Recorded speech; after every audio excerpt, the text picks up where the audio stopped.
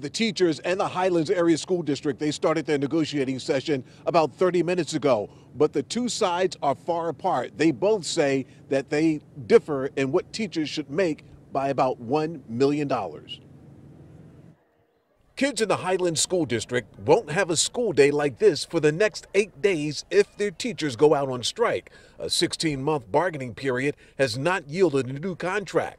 Lives will change a bit for parents seeking childcare during the strike. Everybody deserves a fair wage, but I feel like at the end of the school year, it takes away from the kids. You know, this will extend the school year eight more days, and that's rough on kids. I understand there's a lot of parents who probably it's going to be difficult for them. I'm lucky enough to be a stay-at-home mom, so it won't really affect me, but honestly, most of the people in this area, I'm sure it's going to affect majorly. Salaries for teachers in the Highlands School District are in the lower percentile among all teachers in Allegheny County. The top salary at Highlands is one of the lowest in Allegheny County, probably bottom 5.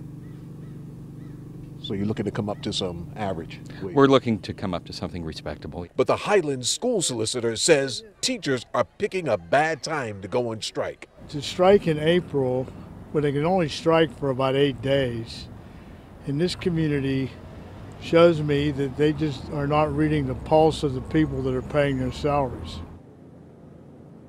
Now, both the teachers and the school district say they are hopeful that they can avoid a strike.